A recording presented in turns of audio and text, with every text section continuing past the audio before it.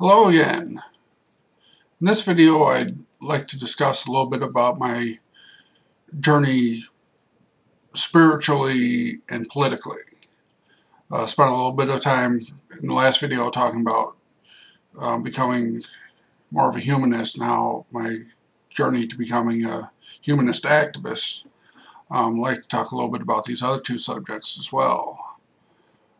Spirituality. How do I become an atheist? Well, I was pretty much raised as a cultural Catholic. Went to Mass more times in my life than a lot of people that consider themselves practicing Catholic. But also, growing up, parents sent us kids to a Assembly of God church.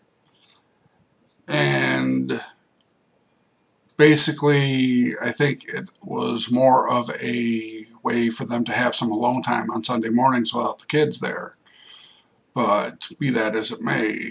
But it was there really that planted the seed of my doubts. Some of the stories, even as a 6 or 7 year old kid, just did not make sense to me.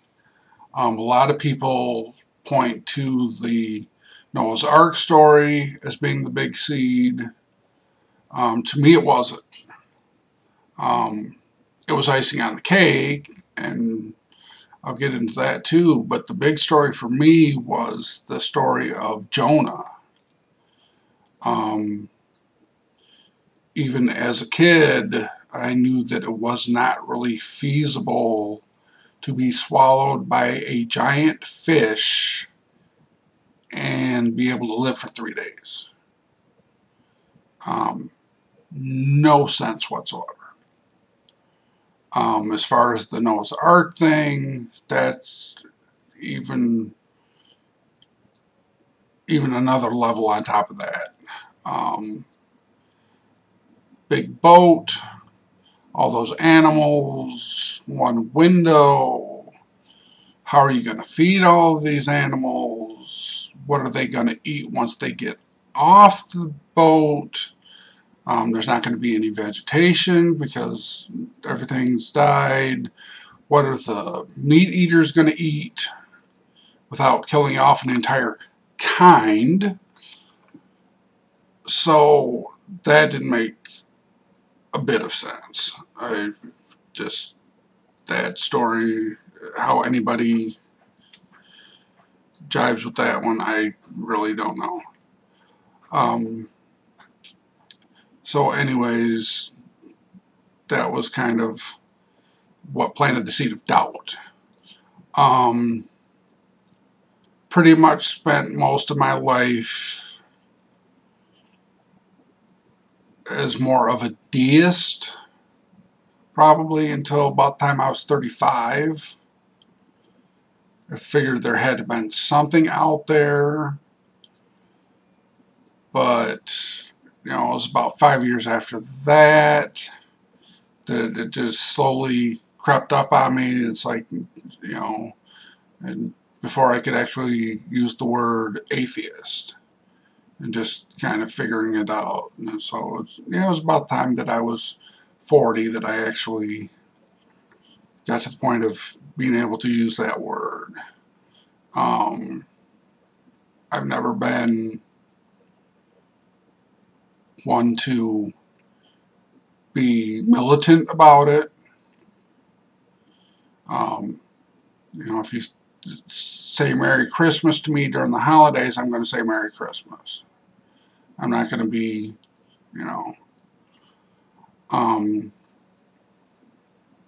but anyway, politically, as I have gotten older, I have become much more liberal, which is a little bit strange. Generally, people tend to get more conservative the older they get. Don't get me wrong, I'm very conservative on some issues, but as far as on how people should live their lives,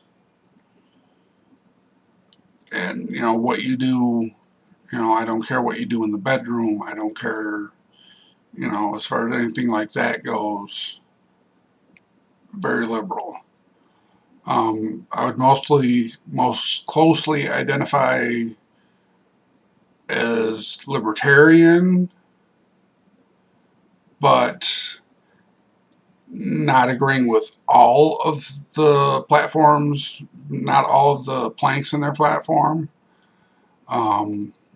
There does need to be some government involvement in day-to-day life, schools, roads, that type of thing. So I would consider myself completely independent with some libertarian leanings, and one of the things that, especially in the last 10 years or so, or probably longer than that, probably 15, that really has bothered me is that as our culture becomes more and more diverse, our politics have become more and more polar. I mean, you either have to be a Democrat or a Republican. No. We need all kinds of involvement from all types, politically, religiously, whatever. We need more Muslims in office. We need more atheists in office. We need more Buddhists in office. And we need Green Party candidates in office. We need libertarians in office. Check out my video excluded from the presidential debates to see my thoughts on this a little bit more.